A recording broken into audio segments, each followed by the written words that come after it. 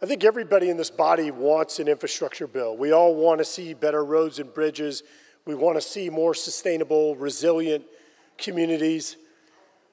Mr. Chairman, this bill, about half of it actually is money for infrastructure, about half.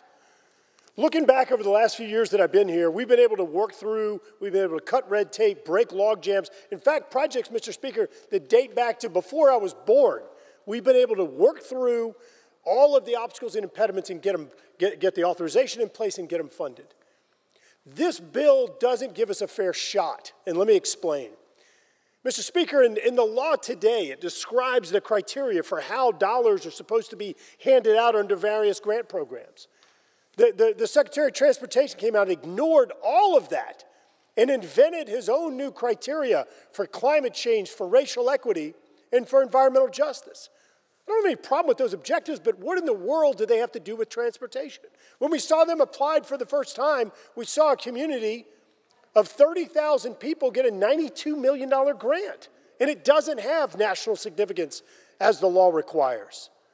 In the President's budget for the Corps of Engineers, there's language in there that says that they're going to fund projects that promote environmental justice in disadvantaged communities in line with Justice 40.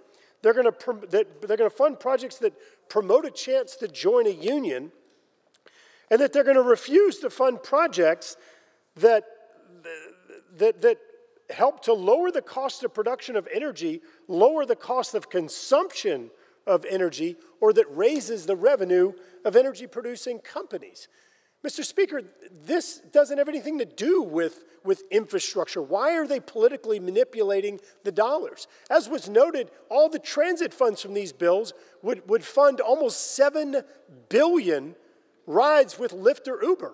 Why are we dumping all this money into empty buses? We need to spend it on real infrastructure, real priorities, and a transparent, fair process. This bill, unfortunately, fails to achieve those objectives.